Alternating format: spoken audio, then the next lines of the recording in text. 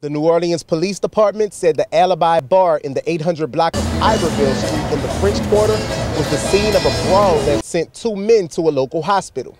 Police say around 5:20 a.m. when officers arrived Monday morning, 2 men had been involved in a fight with 2 unknown females at the bar. During the fight, police said one of the females broke a bottle and stabbed both victims. The men were transported to a local hospital with non-life-threatening injuries. The owners of the bar declined to comment about the fight, and at the time of this report, the New Orleans Police Department said they have not made any arrests in connection with the stabbing.